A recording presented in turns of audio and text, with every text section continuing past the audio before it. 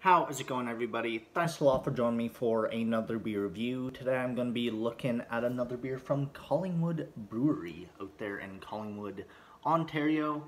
Today's beer is going to be their Downhill Pale Ale, an American Pale Ale, coming in at 33 IBUs and 5.4 ABV. It's got a blend of American and European hops, apparently. Don't know exactly which ones, but yeah. Let's get it cracked, poured, and see how it is.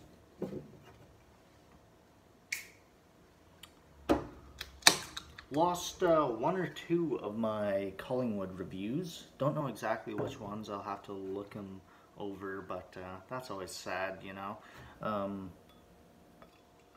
I do have, I think, three reviews of their beers on my channel right now. So I think this is number 4.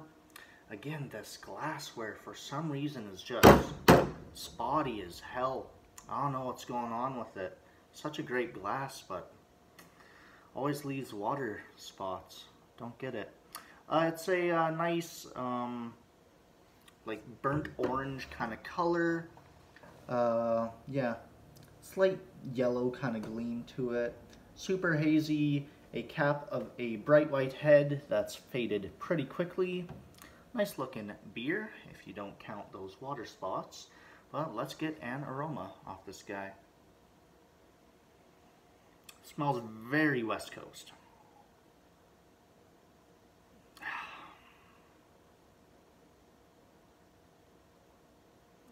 A slight amount of, like, you do get the citrus, the orange, the grapefruit, stuff like that, but it's got that slight perfumey kind of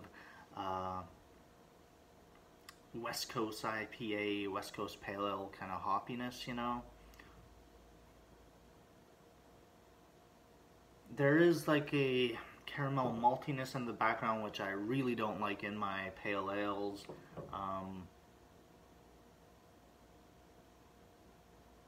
Gotta say, don't have very high hopes just based off the aroma, but hey, it's all about the flavor, so let's do that.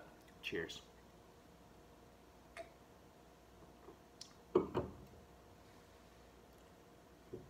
Yeah, I don't know. This style of beer, not a big fan anymore. I used to not mind them, but now, like, I would never drink it. Yeah, it's just got that maltiness I'm not a big fan of. That, yeah, that West Coast perfuminess. It's not super bitter, which is a good thing. I'll give it that, but yeah, not a big fan of this beer. Just, I don't know. I think I'm over the style. Pretty freaking over the style already, like West Coast IPAs and stuff. For the most part, not a fan. There are some amazing ones, but like, yeah, it's just often way too piney, perfumey, and just unbalanced, you know. There we go. Yeah, Downhill Pale Ale. I'd probably give this like a 60. There we go. Yeah. Let me know what y'all think of this beer. As who knows, you might absolutely love it. This might be your style of beer. Who knows, maybe I'm just absolutely wrong on every level, but yeah. Please like, comment, and subscribe. And until the next time, cheers.